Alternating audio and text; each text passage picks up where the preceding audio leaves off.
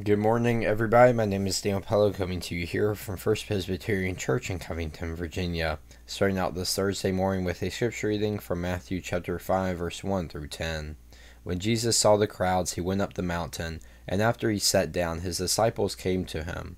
Then he began to speak and taught them, saying, Blessed are the poor in spirit, for theirs is the kingdom of heaven.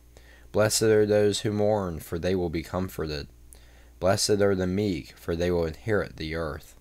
Blessed are those who hunger and thirst for righteousness, for they will be filled. Blessed are the merciful, for they will receive mercy.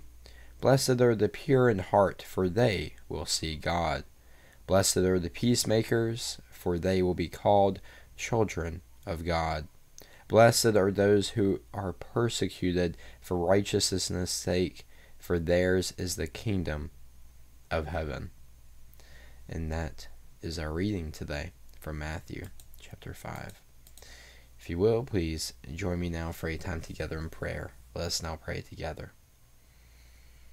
Dear God, we pray for the world and our country as both continue to be divided over issues such as inequality amongst your people, and we ask to be able to see through any violence and protests that may occur in now or in the future to a higher place, one of which we can hopefully see eye to eye in. Help guide all of your children, Lord, to a direction of utmost certainty, joy, and peace. We know it is an imperfect world due to the hand of man, but we pray for love to be spread out across all your children so we can all get along better in this place that we all call home. Allow us to take with us into your world what we are able to learn of your word, both now and this morning and each and every morning that we join together during this special time.